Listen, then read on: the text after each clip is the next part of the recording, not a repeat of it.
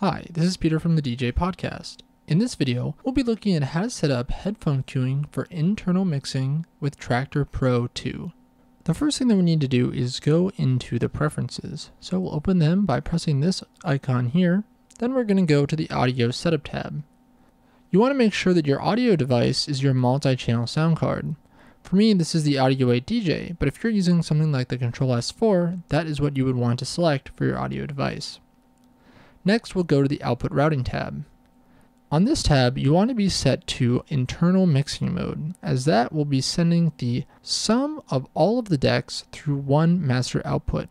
You also need to make sure that you set up your output monitor.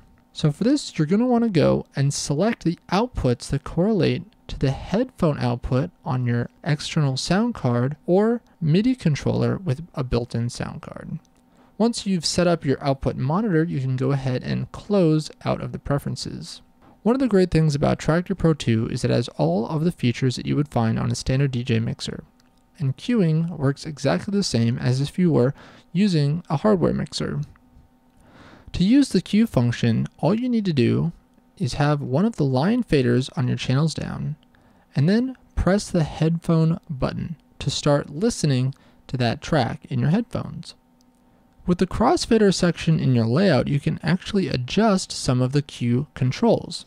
The left knob adjusts the mix between the queue and the master output. If you have the knob turned all the way to the left, you will only be able to hear the queued decks in your headphones. If you turn it all the way to the right, you will hear a mix of both the master output and the queued decks. The middle knob is the headphone volume adjustment. So if you want to turn the volume in your headphones up or down, you can use this knob. If you'd like to stay up to date with the DJ Podcast, subscribe on YouTube or follow us on Twitter or Facebook. And don't forget to visit thedjpodcast.com for more video tutorials to improve your DJ mixes.